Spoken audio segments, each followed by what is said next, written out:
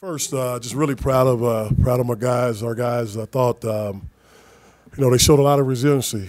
Been through a lot this season. They really, after they got the news the other day, really came together and showed a lot of resolve. I thought with the leadership that we got from guys like Skylar Mays and Tremont Waters, we probably had our best practice yesterday. And guys came out with great attitudes, and we had a segment too last night. Every night before the game, we put our guys up in the hotel over at Lock Cook, and would have been senior night. We went around the room and we let Cavell Bigsley. He had a chance to speak to the group and did a great job. And then we went around and everybody had a chance to share things with Cavell, and just really proud that we were able to win for him, and he was able to go out a winner here, and we're not done yet. Questions, Mike? Raise your hand. Right here,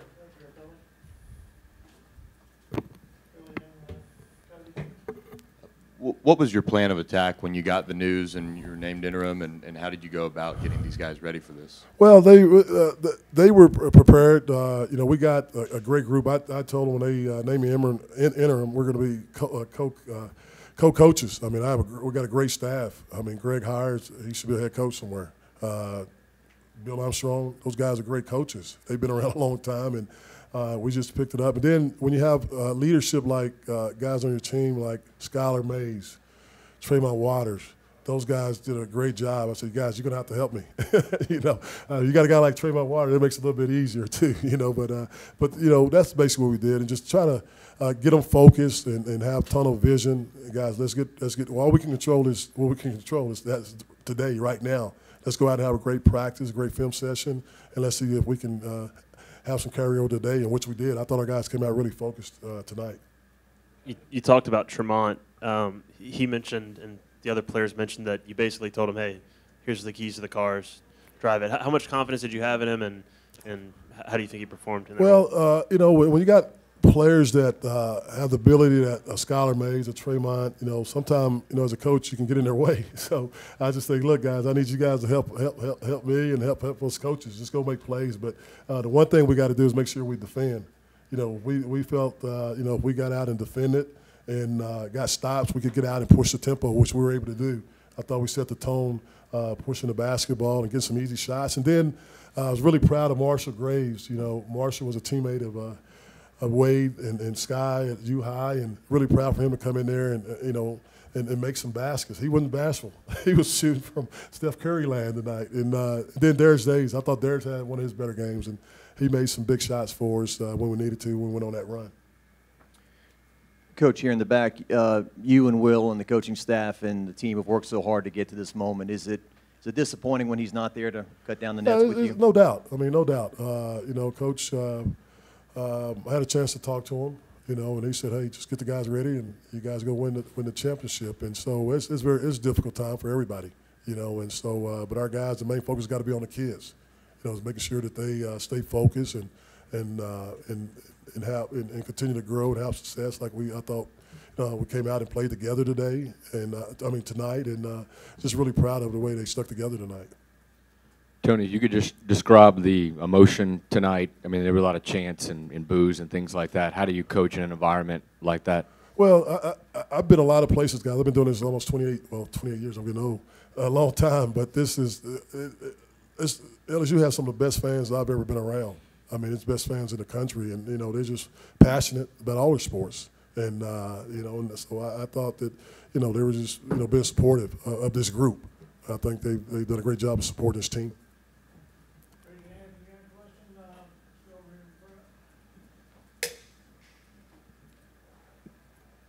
Just wondering, though, in your vast experience, how bizarre it was to coach in a game, your first game as the head coach, where you win a league title, and the place is largely going crazy for you. But at the same time, they're booing your athletic director and saying negative things about him. Yeah, I can't get into that, but I've coached. I've been a coach. I've been a head coach before, but didn't have the type of players I got now.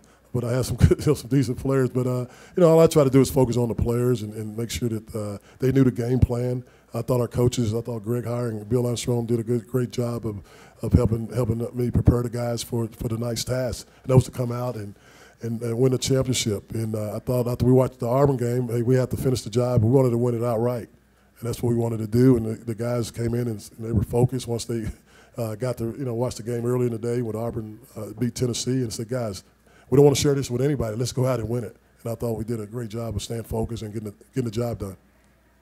Coach, without Javonte and Naz tonight, you obviously didn't have your full cupboard to work with. What was your mindset in terms of relegating minutes to the rest of the guys available? Well, we knew Marshall. Those guys get. Marshall gets reps in practice. A lot of times he's on a scout team, and he's always the other team's best player, especially at the guards position. He lights us up. We can't guard him, but we knew he'd be ready to play. Marshall's. We knew he'd be prepared. But then Will Reese. I thought Will Reese came in and gave us some solid minutes. Defensively and on moving the basketball to the minutes that he was in there. So we just tried to get him ready to go. Tony, over here, I know you said that all of you were like co-coaches, but what was it like for you after, being an assistant for a couple years to step back into that head coaching role?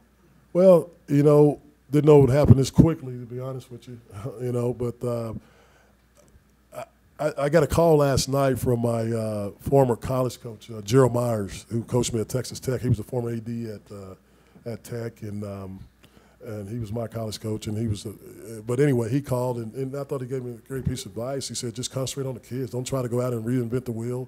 Just do, kind of be consistent on what you guys have been doing, and just stay, defensively, offensively, just continue to do the things that you guys have been doing, and I think you'll be fine. And he was right. Tony, as you understand it, what is the plan going forward for yourself, for Naz, Javonte? You got so much uncertainty going forward. Naz is fine. Naz is just protocol. He should be fine. He had got hit in the face, so he just was recovering from that. So Naz will be fine. Naz will be ready to go. Javonte, we're just kind of in a wait and see position right now to see what when he'll once they do the investigation, complete that process. Hopefully he'll be ready to go on Tuesday when we practice.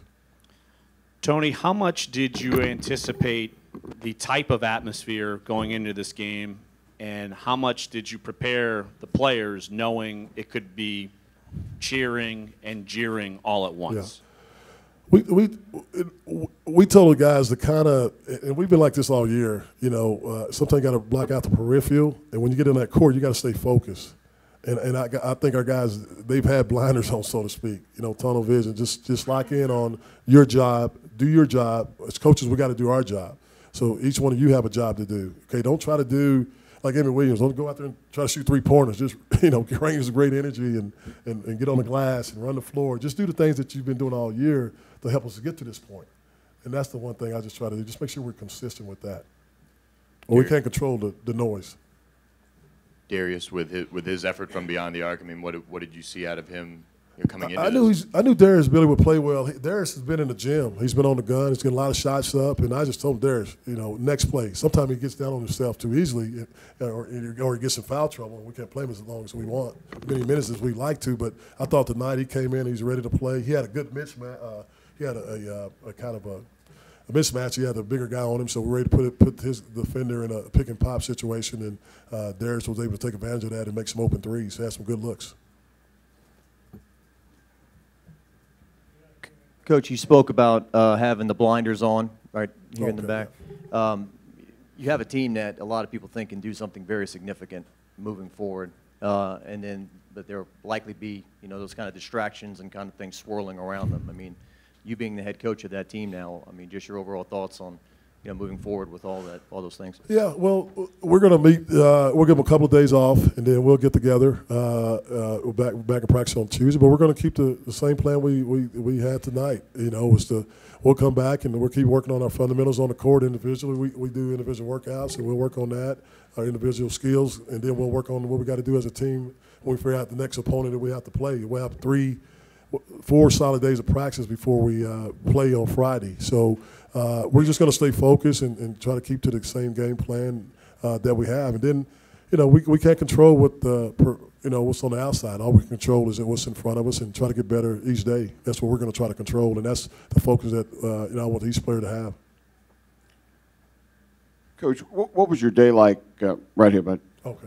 What was your day like on Friday when you woke up, and how did you get the news that you were going to be the interim coach, and just how shocking was that, or was it?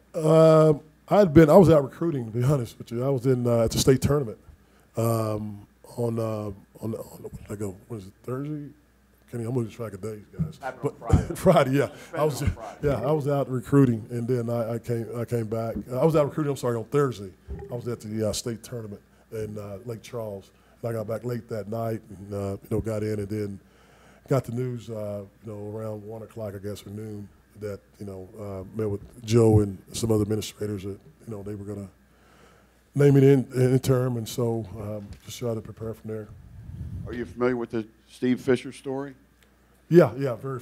I had a couple of people call me about that since you brought that up. So I don't know. He has some great players. We have some pretty good ones too.